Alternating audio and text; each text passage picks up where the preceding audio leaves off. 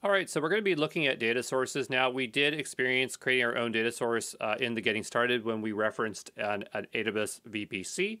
And so data sources are resources that already exist that you want to reference in your code. And so a good example would be using an AWS AMI, the Amazon Machine Image, to change what is being served. So if we were to go into our server here, it's using this particular AMI, but we could totally use a data source for that. And so anytime you're looking for something, you would just type in, AWS AMI, data source, and you'll get some examples here. And notice that we have some interesting options like filter and stuff like that. These are not available to every single I might have actually have to update my lecture content because I might have highlighted this as a global feature, but I realized that this filter option here is actually reflecting what is in the AWS CLI. So I originally had thought that this was part of the language, but apparently it's just a reflection of this, because if you look up something like an RDS instance, okay, and you say data source, and you go here, this one doesn't have a filter option, or at least I don't think it does. I'm going to type in filter. Right? Or if we were to go over to Google, so we'd say like Google Compute, and we would say data source Terraform, maybe even a project, doesn't really matter. Notice it doesn't have a filter option. So I just want to clarify here that this filter option really is particular to AWS because that's what their CLI supports, and that's being reflected by Terraform, okay? But let's say we want to reference a different kind of instance. And so I was looking here, and this is kind of an example where they are selecting an Ubuntu instance. And so that's something that we could do to select something there. Notice that the owner is not ourselves here. So if you go over here, notice we have self. And so this is an account ID for AWS. And this is a particular version of Ubuntu. So if I go ahead and grab this here, and what we'll do, whoops.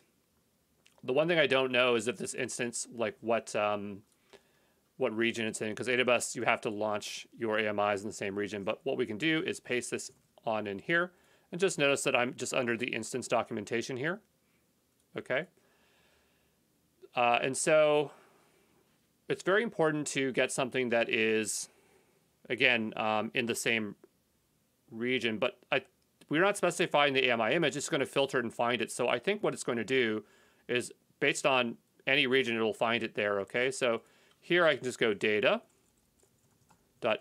AMI, and we can just choose the ID, and that should work. Okay, so we'll just type in clear, and we'll say Terraform plan.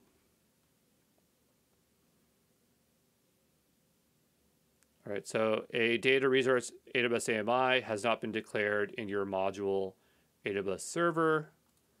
So let's just take a look here. It is defined right here. AWS AMI. Maybe we aren't giving it the right thing here.